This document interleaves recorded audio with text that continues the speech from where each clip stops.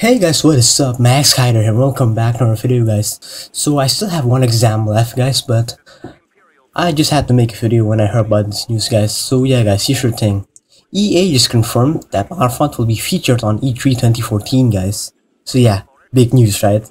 So yeah, I got an article from GameSpot here. I'm just gonna read it to you guys. So yeah, the new Star Wars Battlefront game in development at DICE is far from complete, but it will be making an appearance at this year's E3. During today's EA Investors Conference call, CEO Andrew Wilson responded to a question about the Star Wars games it has in development.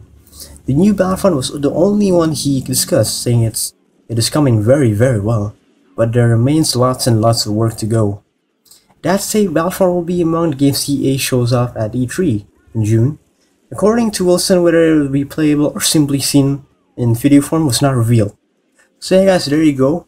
So yeah, we don't know yet if it's going to be playable or not, or just going to be a trailer, but even so, I'm still excited because there's going to be Battlefront on this year's E3, guys. So yeah, let me know in the comment section below. Are you guys pumped for this? Are you guys excited for this? Because I am, guys. I mean, Battlefront on E3, I can't wait to see what DICE has been doing since 2013, since last year. So yeah guys, thank you for watching. Make sure to give this video a like, and of course subscribe to our channel for more Battlefront content, guys. Anyway, this is Max Kaida, signing off. Check out other videos on screen you haven't seen yet, and may the force be with you guys. Peace.